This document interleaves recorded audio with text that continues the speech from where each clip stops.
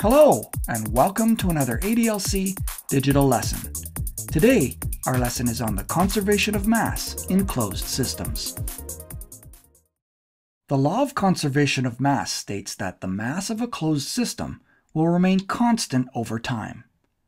As an example, consider an empty bottle.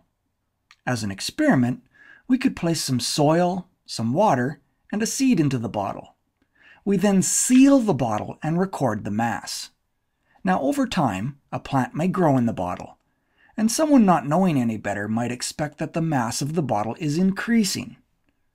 But we would actually find that the mass of the bottle stays exactly the same.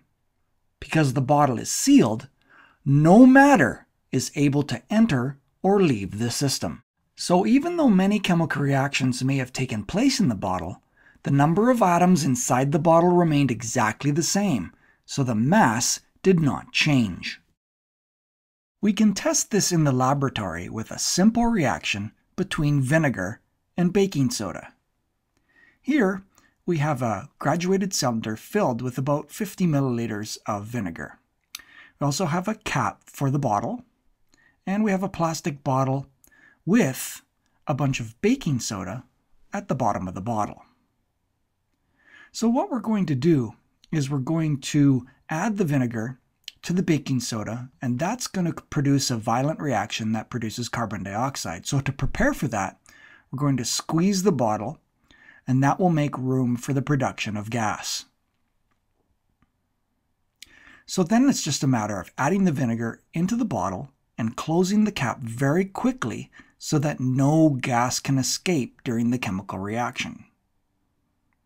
So the first thing we need to do to test the conservation of mass is to weigh everything. So we're going to turn on our scale and we're going to put all the components of this chemical reaction onto the scale. And we can see that the starting mass is 179 grams. So that's what our mass is of everything involved in this experiment.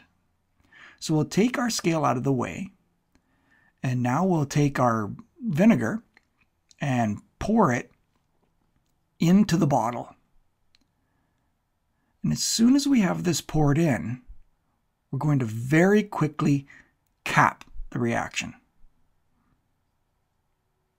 Now you can see inside the bottle that the vinegar and baking soda are reacting violently. They're bubbling quite a bit, and the bottle is now expanding and pushing outward due to the production of gas.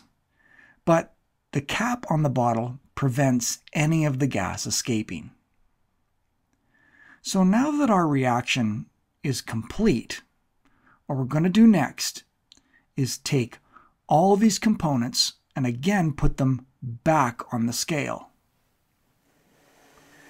And we can see that the measurement for mass is exactly the same, 179 grams. So just because a chemical reaction has occurred doesn't mean that there's a change in mass. We can test this even further by allowing the gas that is produced to escape. And in the reaction of vinegar and baking soda, carbon dioxide gas is produced, and that doesn't support combustion. It's also heavier than air, so you can pour it, and it'll actually put a candle flame out.